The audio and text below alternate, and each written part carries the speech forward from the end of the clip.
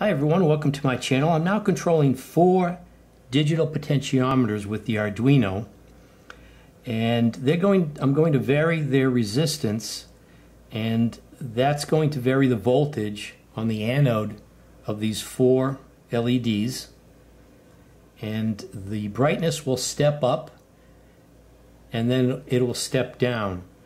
So let me turn this on. I don't know why there's an initial pulse like that, but you can see here the brightness of these 4 LEDs gradually increases and then decreases. Now these 2 outside LEDs, I think it might be that the LEDs on voltage is a little bit lower than the 2 inside LEDs, or it could be an example of how inaccurate these digital resistance values are. It could be that these chips are just different, and you'd have to cherry pick maybe these current limiting resistors to try to get these to evenly illuminate up and down at the same brightness levels. So because we have 2 chips, we're going to have 2 slave select or chip select lines, and depending on which one is low, that's the particular chip we'll be able to write data to. And of course each chip has 2 potentiometers, so each chip has to have the correct address to address and control each individual potentiometer. And of course, since there's only 2, one has an address of 0 and one has an address of 1. So let's take a look at the sketch. So this code here comes from Jeremy Blum's book, very good book on learning about Arduino. I've been going through the examples, and I learned that the Arduino IDE actually comes with the SPI library in the IDE, so you don't have to download this SPI library. So you start off by including the SPI library with include SPI.h. That gives you all the resources from the SPI library. And with the Uno, there is a default where you use pin 11 for the MOSI, or the serial data in, and you use pin 12 for the MISO, or serial data out, and pin 13 is used for the clock, the serial clock. And here we're setting up the pins for the slave or chip select. So we have SS1 is pin 10 and SS2 will be pin 9. Now once we select chip 1 or chip 2, we then have to address digital pot 0 or digital pot 1, and we do that by declaring this register 0 and register 1, and we assign it this binary number, and the 1 will address digital potentiometer 1, and the 0 here will address digital potentiometer 2. So depending on which one of these you're using, you then have access to control that potentiometer. So here, using pin mode now, we say that chip select 1 is an output, and using pin mode we're declaring that SS2, chip select 2, is also an output. So these will output either their active low, so the 0 will turn on that particular chip, so then you can address one of those 2 potentiometers at a time. So now we initialize an instance of the SPI library. Here we have SPI.begin. So now we have to write the code to control 4 LEDs, and we have 2 chips, and each chip has 2 potentiometers. So 2 LEDs will be associated with 1 chip, and the other 2 LEDs will be associated with the second chip. And then also we have to distinguish each potentiometer on each chip.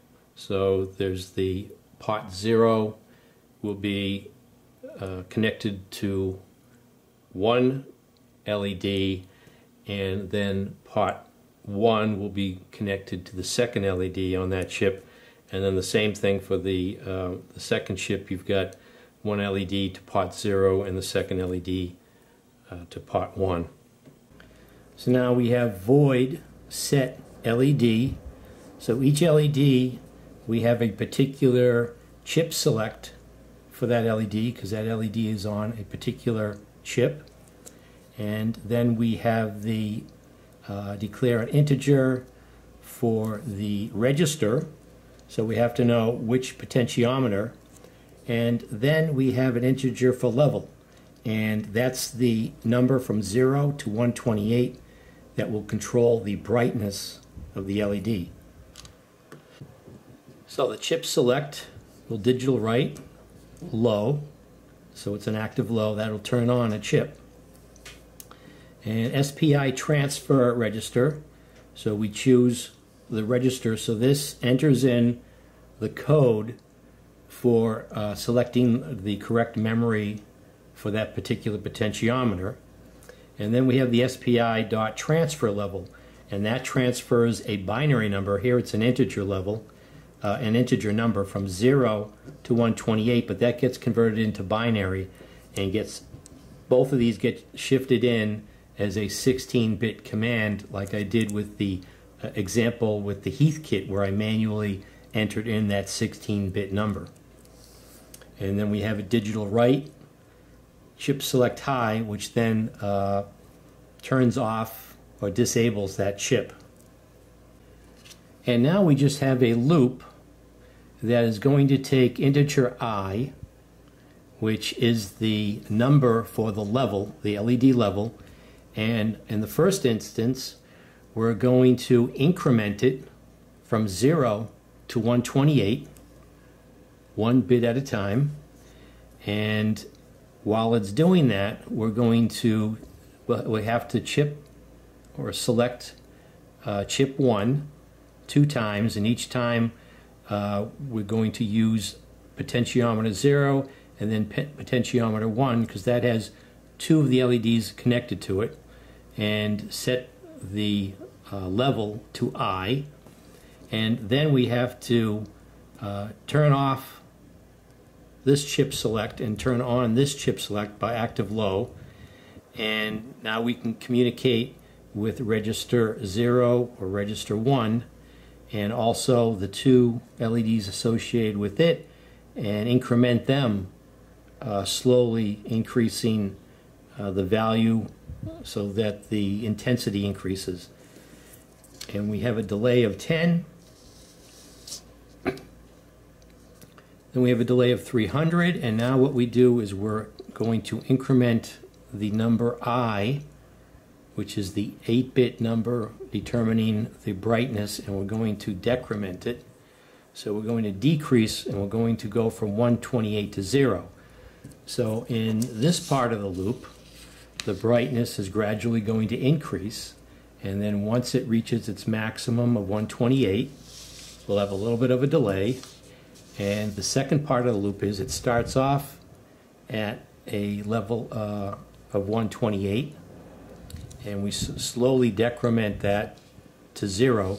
So in this part of the loop, the intensity of the LED decreases, and then it does it again where it increases the intensity and then it decreases the intensity in this loop. So here we can see that sketch in action again, where we're varying the 4 potentiometers, gradually increasing the resistance, and then gradually decreasing the resistance. So here's a comparison with discrete components. You can see here I have a 220 ohm resistor and the 10K resistor, and I have the diode hooked to the wiper arm of this 10K resistor. So this is similar to the internal wiper arm on the digital potentiometer. So as this wiper arm starts to approach toward the 220 ohm resistor, it takes out less and less of this 10K resistor on the DigiPot. it's about 7.5. It's not 10K exactly, but this results in an increased voltage across this diode. But the diode, after it reaches a certain breakdown voltage, has sort of an avalanche of current that flows through it and maintains about 1.7 volts across it. But as soon as that voltage increases, you just have an avalanche of current going through the diode, and the only limiting resistance is this 220 ohms current limiting resistor. So right now the potentiometer is at 10K, so it's all the way clockwise, and you can see the voltage here across the diode.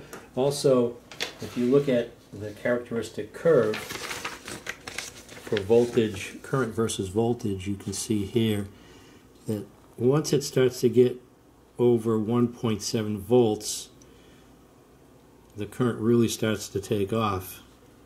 And at 1.9, it's already up to 30 milliamps. So this is the existing voltage across with the wiper arm at this end. And as the wiper arm approaches this end, so it takes out the 10K completely, you'll see the LED start to really get bright. So now counterclockwise, and you can see the voltage is starting to increase, 1.8, and all of a sudden at 1.9, watch the LED, it really starts to take off, and now you've got 2 volts across the diode, the LED. So now we're at this point here in the curve where we'll probably have about 30 milliamps, or whatever the 220 ohm resistor is limiting it to. So I hope this experiment gave you a little bit better understanding of how to go about using a DigiPot or digital potentiometer and controlling it with the Arduino. So if you found this video interesting, please like, subscribe, and/or comment. And thanks for watching.